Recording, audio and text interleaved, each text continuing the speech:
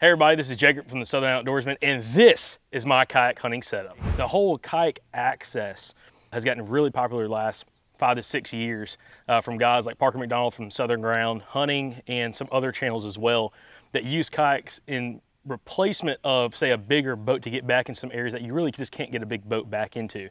And that's kind of how I use my Hobie. So my personal kayak that I use, that's right here in front of us and rigged up exactly pretty much how I use it for hunting, is a 2020 Hobie Pro Angler 14, the 360. It's an expensive kayak, I'm not gonna lie guys, but I really like it both from a fishing and also hunting perspective.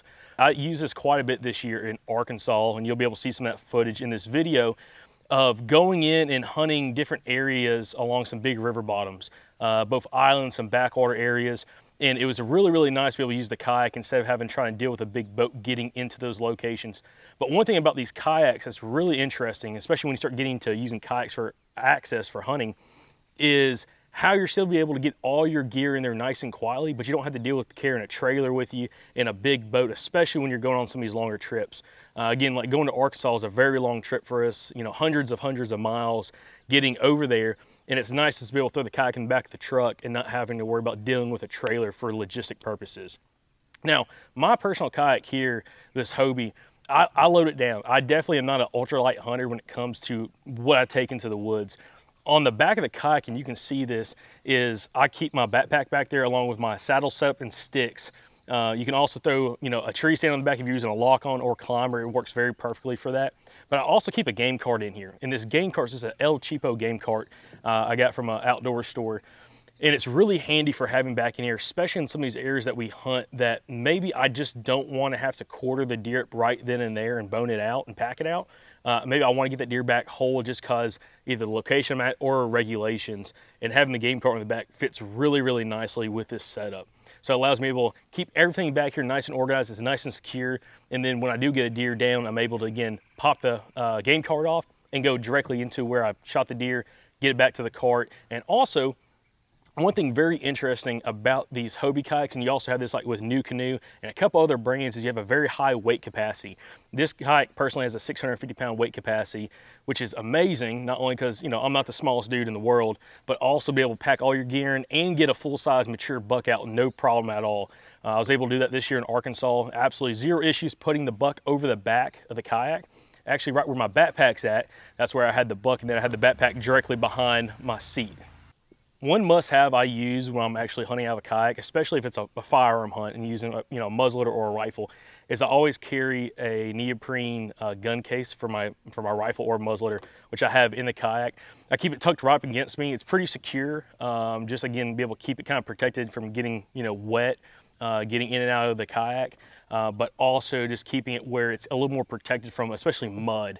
That's one thing you don't really realize until you start hunting out of a kayak, is how much mud you deal with. I still got a bunch of mud in this kayak from our last hunting trip.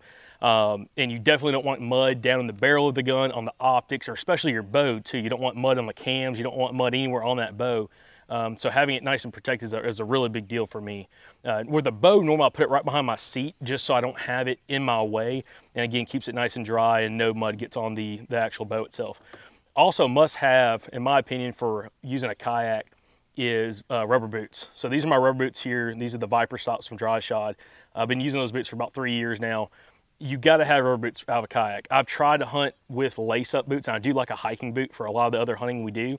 But in a kayak specifically, I really like having knee boots. There are times when you might hunt a spot, especially along some of the bigger rivers, where you have a lot of cut banks, where the banks are extremely steep and really muddy. And in those cases, there's been times where I really kind of wish I had hip waders, just because when you step off onto the bank, quote unquote, you can sink a good ways down, but also it's pretty deep in those areas. And having hip boots that come all the way up again to your inner thigh would be a huge help in those areas, especially if you're dealing again with those cut banks where it's really steep and kind of deeper waters. Now in the front of the kayak, I also put some extra layers. So sometimes, I have my backpack, full of some clothes, especially when you start getting into later November, it starts getting cool. But I also will keep an extra, jacket or pair of pants in the front hatch of the kayak, just in case if I get wet, if I need to change into something, or keep extra base layers in there as well, in case, again, I need to be able to change in the heat of the moment after getting in or coming out of the woods. One other aspect to a pedal drive kayak, which again, this Hobie is a pedal drive kayak system, is I always carry an extra paddle. So this is a one-sided paddle, almost like more like a canoe paddle than an actual kayak paddle. I use that for a couple of reasons, just in case if I ever had issues with the drive, the pedal drive, again, I have a way to be able to get back to the boat ramp or to the truck, but also just be able to push yourself off items as you're going through, especially if you're around a lot of timber, or if you're just trying to get in and off the bank. Be able to push yourself off is really nice instead of having to kick yourself off with your boots in the water where you have a chance to get wet as well. In kayaks like this that have the pedal drive system, whether they use this fins like the Hobie or use more of a propeller style propulsion, just especially when you're shallow water, be able to push yourself off instead of, again, you know, hitting the bottom with your pedal drive system, or again getting wet with your boots trying to get in the water and push the kayak off. Also, an absolute must have, and I see people that don't do this, and it kind of is a pet peeve of mine, is wear a life jacket.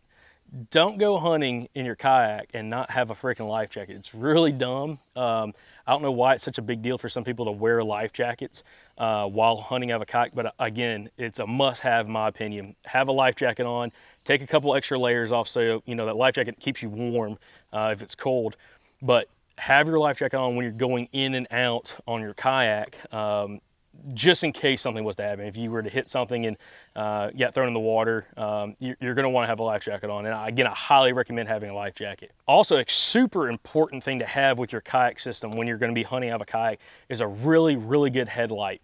There's a bunch of different brands in the market. Again, just find something. I like something that's over 400 lumens if possible, that also has an adjustable beam on it, so I can really make it super tight and extremely bright for long distance.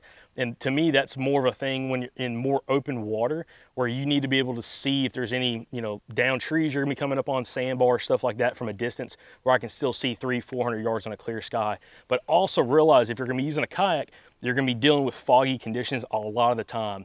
If you are dealing with fog, your best bet is to turn your headlight off and use either the moon or have like your Onyx pulled up on your phone and look at it as you're going to kind of navigate those waterways. So that has it, guys. This is my kayak setup that I personally use for hunting.